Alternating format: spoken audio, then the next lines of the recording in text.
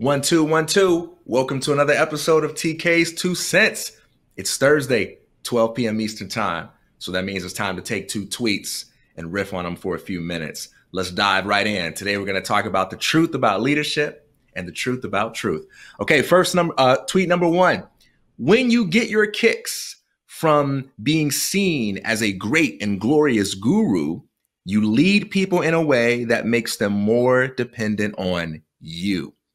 When you get your kicks from helping people wake up to their own power, you lead people in a way that motivates others to think and create for themselves. All right, so there's a story of this great and powerful wizard who could do anything. He could control the weather. He could make the day night and the night day. He could make a cloud of smoke and a pillar of fire appear just by snapping his fingers. He can take a whole bag of lead and alchemize it into gold. And he would roam the earth talking with ordinary people about how we each have the power to be the magicians of our own lives in our own unique way. He would rant and rave to anyone who would listen about the power and the possibilities of the human imagination. But there was one problem. No one would listen to him. No one believed the guy. They all thought he was a scam artist. He never tried to take money from people. He never tried to manipulate people, but they all thought he was a scam artist for one simple reason. This guy never expressed any interest whatsoever in being a mayor, a senator, a president, and yet he has all this power. So one day someone calls him out. A skeptic says, if you really believe all the things you say you believe about power, then why don't you want to rule the world? You see, all you do is spend your time talking with other people about their power and then using your power on things like, helping old ladies cross the street, helping the sick, helping the poor. Why don't you want to rule the world? And he said, because true power does not express itself in the desire to rule the world. It expresses itself in the desire to see other people rule themselves. And when I heard that, I thought, oh, that's it right there, man. That's the perfect definition of leadership right there. It's not about the title. It's not about the position. It's not about the popularity. It's about the passion for freedom that desires other people to level up, to step into their own beauty and brilliance and experience the pleasures and the possibilities of being a fully alive human being that takes ownership of the results they want to create with their lives. My question for you is, what kind of leaders are you following? Are you following the kind of leaders who say, hey, everything's going to be okay, just put your trust in me?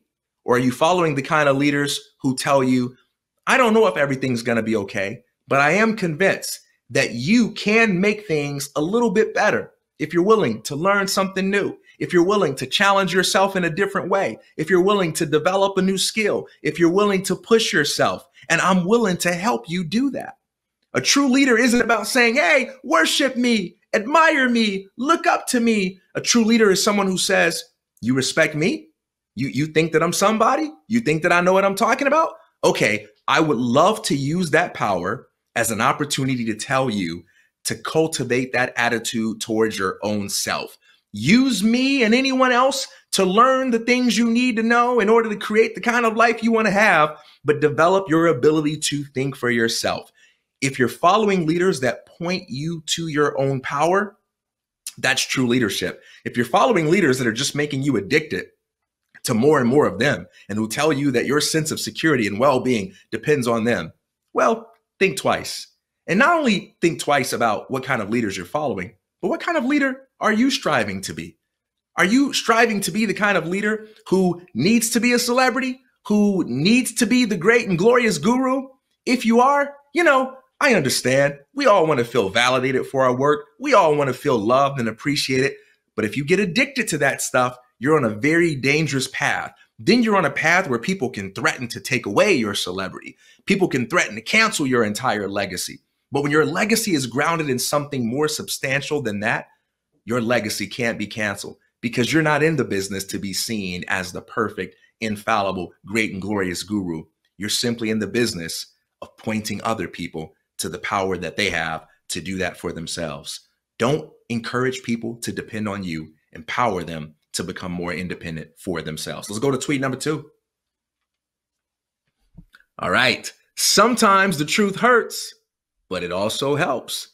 Developing a healthy mindset isn't about forcing yourself to feel positive about things that truly feel terrible. It's about embracing the fact that the truth is on your side when you react and respond in a healthy way. You know, there's this saying, and people love it, facts don't care about your feelings. Facts don't care about your feelings. And people who love to use facts to kind of like slam dunk on you, they love using that one, right? Facts don't care about your feelings. And usually this is accompanied by someone telling you, usually with great glee, telling you some truth about yourself that you don't want to hear, and you feel all triggered about it. And they're like, ha, ha, ha, ha, facts don't care about your feelings. And I want to give another side to this. Is it true that the truth hurts? Yeah, that's true. But you know what else hurts? Growth. You know what else hurts? Progress. Nearly all forms of progress feel like regress in the beginning. Any action step you take in order to grow and get better is going to feel like pain, inconvenience, stress, discomfort in the beginning. If you want to work out, for instance, and you're out of shape, well, when you first start working out, your body's going to be like, don't do this to me. It hurts. It's uncomfortable. Even if you let's say you have a phone, right? And you like your phone, but you see another phone that's better. It's got more features. It's got more options. It can do more things. And you get that new phone. Well, that's progress, right? But guess what it's going to feel like? It's going to feel like regress.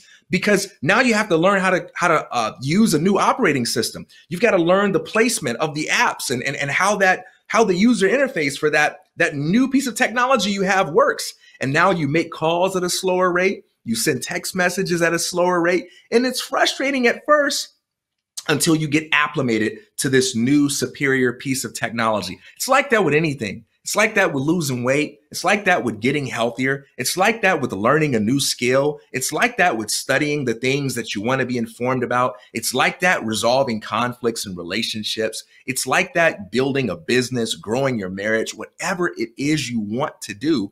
Progress initially feels like regress because growth hurts.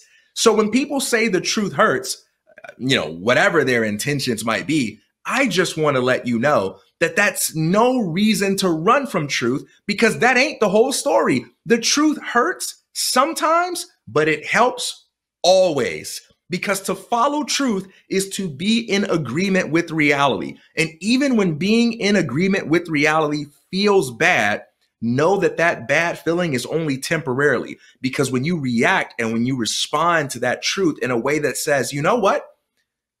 There's a way for me to reorganize my life in order to accommodate these facts. And I would be so much worse off if I chose the delusional path of organizing my life in a way that didn't take facts into account. So facts don't care about your feelings, but they are the best friends that you'll ever have. So instead of running away from them, run towards them, knowing that positivity isn't about saying, oh, it feels good. It feels good. No, positivity is about saying, it feels terrible.